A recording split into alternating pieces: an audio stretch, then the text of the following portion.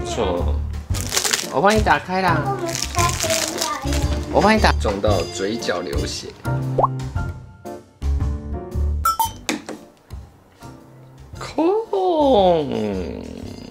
空，还有你要什么吧？今天呢要来装冷气。上个礼拜我已经去买了新的冷气，要装在这个房间，我们睡觉的房间。因为睡觉的房间里面有很多床铺，所以我想要把棉被跟床先移走，不然等一下装冷气的时候怕很多灰尘啊、脏东西。所以先来移东西吧。他这边陪我，一起在这边，他才不会生气。你会生气吗？不会啊。不去。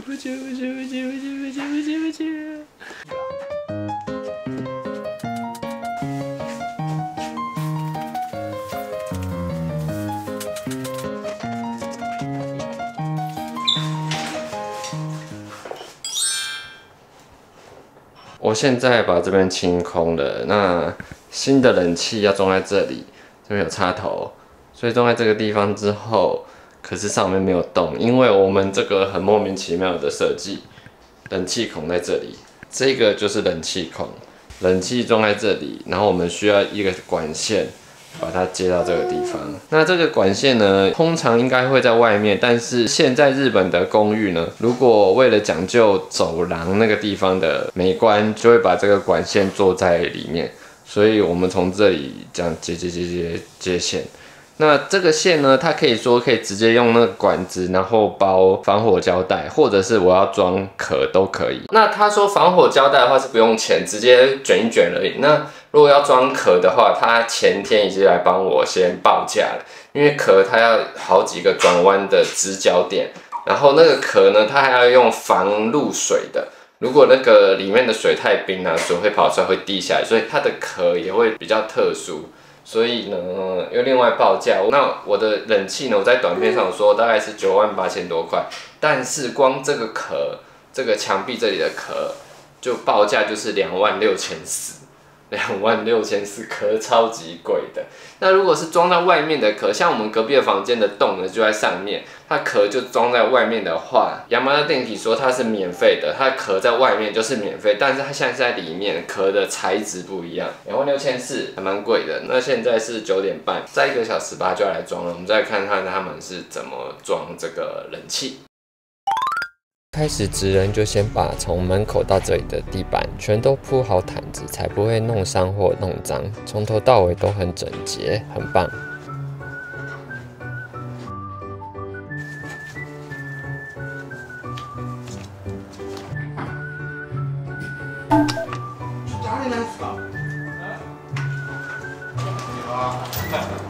你先进去。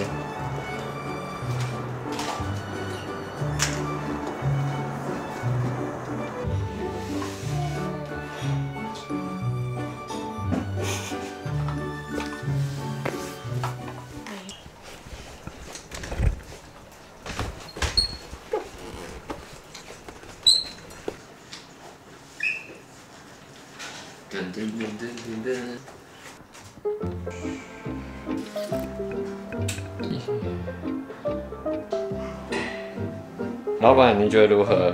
可以吗？不错。现在呢，冷气也装好了，管线也用好了。管线呢，一开始想说这个位置，或者是这个过来一点，跟插头连线的地方这样子下来。如果接在插头下面的话，这边会变得很长。所以最后我的考量还是让这个管线能短一点就短一点，反正那个插头我们不用的时候可以收起来，就不会那么丑，用的时候再插就好了。最后就是这个，看起来保护的是做的不错。然后这上面至少我们可以放像这个闹钟，不知道放不上去，可以。所以这边可以放一点小东西做装饰，可能看起来就不会这么突兀。总之现在是装好了。刚刚我问他说，他们平常一天都装几台？他说到暑假或天气很热的时候，一天可以装到10台，非常夸张，10台。他们装这里已经装了差不多1个半小时，等于他们每天到夏天就一直装。宝宝，冷气装好了，你看，你过去看，那边有管子，有没有？这样你睡觉的时候就不会很热了，以后睡觉就可以开冷气了，好不好？可以吗？嗯。你要第一次吃饼干吗？要吃饼干了哦。不过他们现在要来吃松饼，所以控酱也要来吃点心。干巴的野菜卡多卡，来吃，加油！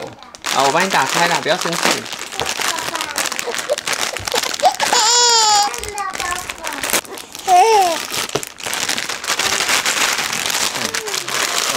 不要破坏，不要破坏，你不要这么急躁。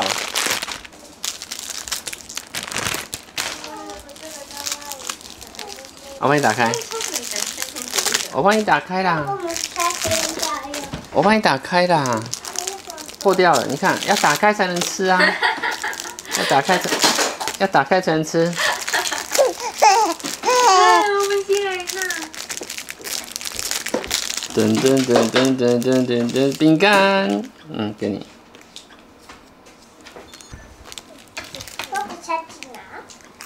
啊，吃吃看，吃吃看。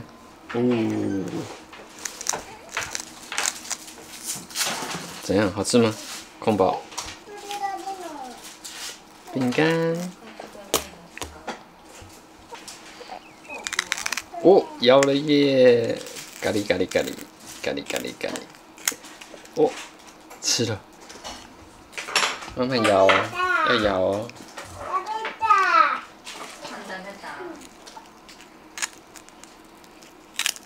哦，咬了。等一下，中了，吃一吃就好了。头刚有帮忙做，对不对？是你做的吗？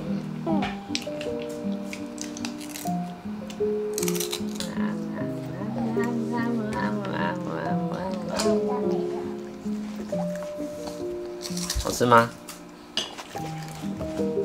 你在跳舞。今天是星期三下午。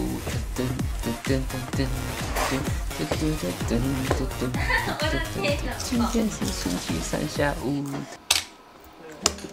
你吃。你握着怎么吃？握着打什么？打开啦，打开才吃得到。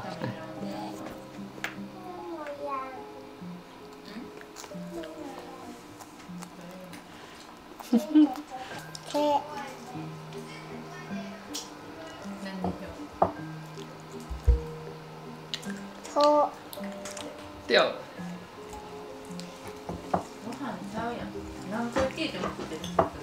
今天我一样带控酱去散步睡觉，然后要找他，要去埋伏，不要让他发现。结果我们一直等，躲起来等，结果遇到 Misky 讲说，妈美已经往那边走了，哪边？他就跑掉了，所以我不知道，我就继续等。结果已经没有人了，你知道吗？学校外面都没有人了。然后那个 K 兵要关门，嘣，关起来了。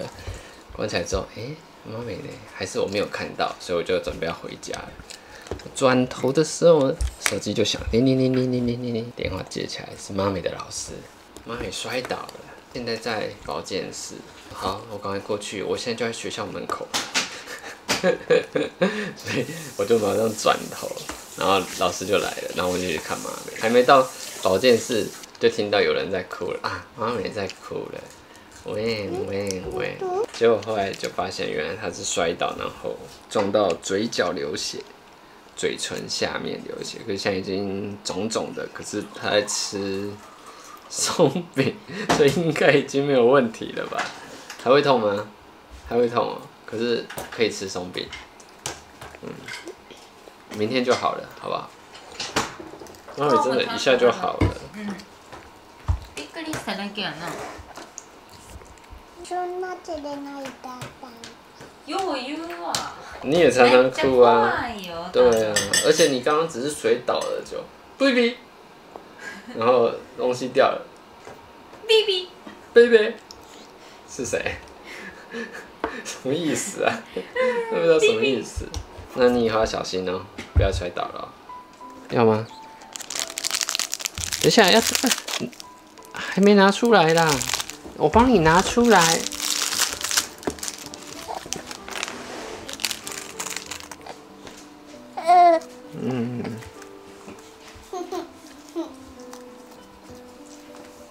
你要看 pose， 同时没做。